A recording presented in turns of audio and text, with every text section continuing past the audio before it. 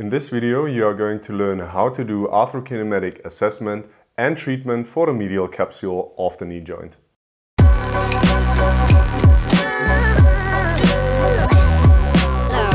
Get our very own assessment ebook and mobile app. Links are in the video description. Hi and welcome back to Physiotutors.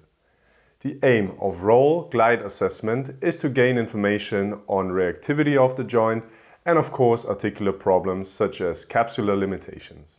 To assess the medial capsule, have your patient in side-lying position with the leg to be examined, positioned so that the femur is resting on the edge of the table with a towel underneath and the tibia hanging freely. The other leg can be flexed and supported by a pillow in order to make it comfortable for the patient. The condyles of the femur are the convex joint partner and the tibia is concave, so while moving the tibia we have to roll and glide into the same direction. Now flex the knee to 30 degrees and externally rotate the tibia in order to create pretension on the medial collateral ligament.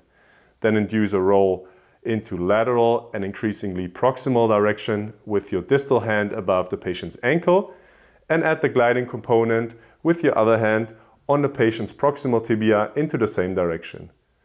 As the medial condyle of the tibia reaches slightly more distal compared to its lateral partner, your direction has a slight angle into proximal direction and is not completely perpendicular to the tibia.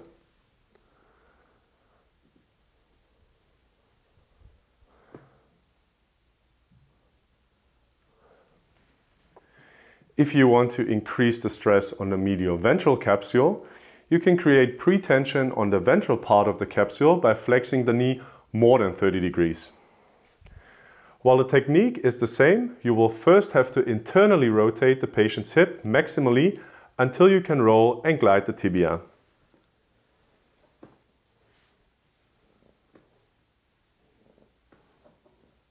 For all techniques, assess for movement quality during roll and glide, possible pain provocation and end feel.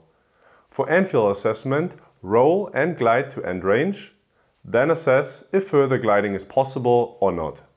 In a hypomobile joint, the glide is reduced relative to the roll component, so no further gliding is possible.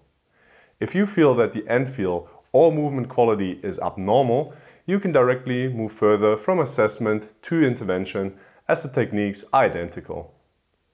When used as an intervention, make use of the Maitland grades of mobilization to dose your techniques according to your goals. Check the video in the top right corner to learn more about that. Okay, you've reached the end of this video, and if you like, you can check out more videos on manual therapy in the playlist to my left. Again, check the info icon in the top right corner for the featured videos and also take a look at the links in the video description down below. At last, subscribe to our channel if you haven't yet and hit the bell icon next to the subscribe button. This will let you know when we release new videos. As always, this was Kai for Physiotutors. I'll see you next time. Bye.